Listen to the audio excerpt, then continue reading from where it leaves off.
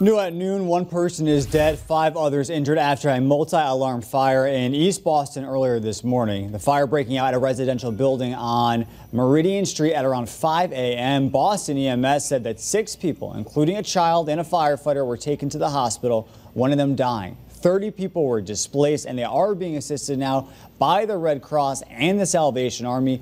Officials say that it took 130 firefighters to put out this morning's fire, which had spread between 2 buildings. This incident is now under investigation.